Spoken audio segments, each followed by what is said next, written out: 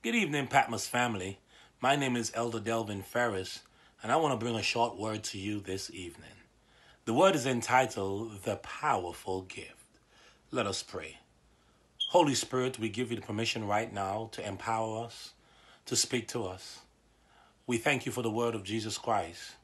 Now, dear God, I pray that you will bless all the hearers of this word. Speak to them like you have spoken to me.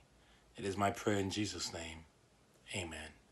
Acts chapter 1 verse 8. Acts chapter 1 verse 8 reads this way. But you will receive power when the Holy Spirit comes on you. And you will be my witnesses in Jerusalem and in Judea and Samaria and to the ends of the earth. Acts chapter 1 verse 8. Many of us love gifts, especially knowing that we don't have to work for it or we don't have to pay for it. These gifts are made possible only if you accept it. If I offer you $20 today, you're not automatically $20 richer. You have to accept what I have offered. Understand, though, that even if you receive or accept this $20, there are some stipulations that comes with you accepting this gift. First things first is that you have got to make some space in your wallet or in your pocket in order to receive or put this thing away safely. We can't just take a gift for granted. We have got to make some alterations in our lives, on our person, in order to receive the gifts that are offered to us. Jesus has made it clear since the Gospels that he promised that the Holy Spirit will come. Now the Holy Spirit is a reality. He is about to descend on this earth like never before.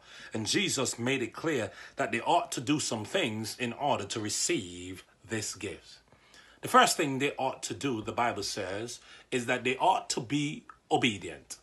Obedience is very important. It is often says that obedience is the highest form of worship. It is Samuel who said to Saul, to obey is better than to sacrifice. Jesus gave them a command.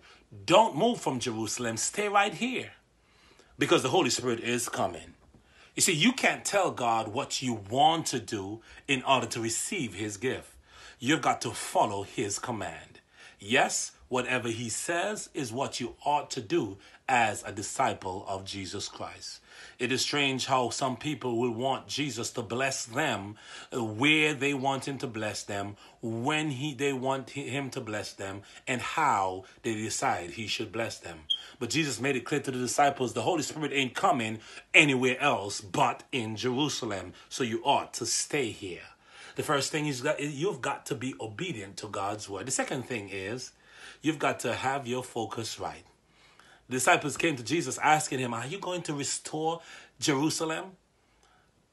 You know, it's strange how many times we want God to bless the things that he ought to destroy. Jerusalem was the same Jerusalem who actually asked for Jesus' crucifixion. Now here is it that they're asking that Jesus establish something that was not really good. Something that was not really representing him. So God told them to refocus. Start focusing on what I've called you to do, and that is the Great Commission. You see, you're not really getting the power of the Holy Spirit until you learn to focus on the things that the Holy Spirit wants you to focus on. He's not just a comforter, but he's coming in to convict the hearts of men so that they may do the things of God. The last thing which is very important is that Jesus wants you not only to be obedient and to refocus, but he wants to make you like him so that you can go to the entire world and give them what God has given to us. God has given us the gift of Jesus Christ.